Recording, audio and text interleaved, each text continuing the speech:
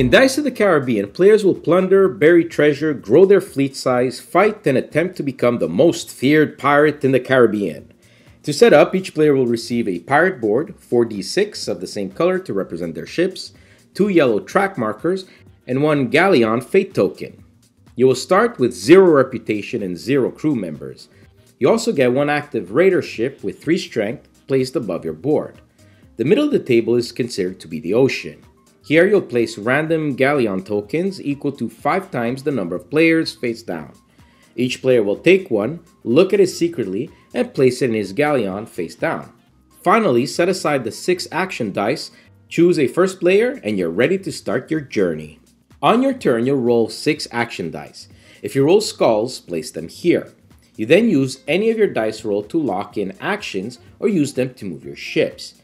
The other dice are re-rolled. You have up to 5 rerolls per turn, but be careful. If you roll a total of 3 skulls during this phase, you'll lose plunder and your turn ends without any actions. A summary of the actions are as follows and are also written on these summary cards. The captain's hat allows to plunder and pillage. The cannons allow for combat with other captains. The storm can be used to inflict damage on enemy raider ships and crew. The shovel is used to bury your plunder or dig out a buried treasure on another island.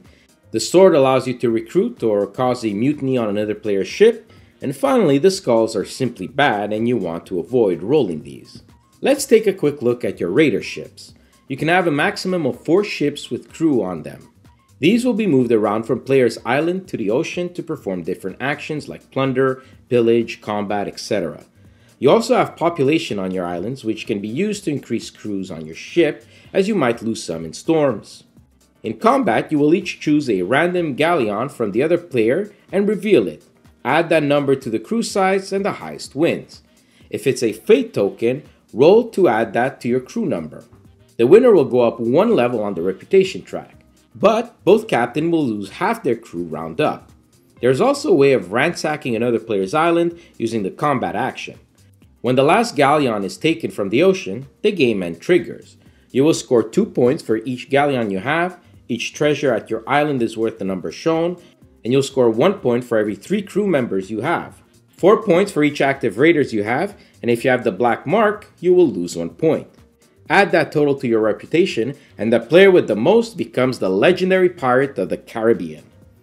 This game is a lot of fun. You can push your luck, bluff, steal, and it really puts you in the captain's boots. Yes, there is luck, but it's well mitigated with rerolls, fate tokens, black marks, and bonus rolls at the end of your turn. If there's any action you want to perform, chances are you will. Just how strong will that action be? The components of this prototype are really nice, and we can't wait to see the final product. Small box, big fun. If you're looking for a pirate game with tactics, strategy, and action dice, check out Dice of the Caribbean on Kickstarter. And as always, if you like it, back it.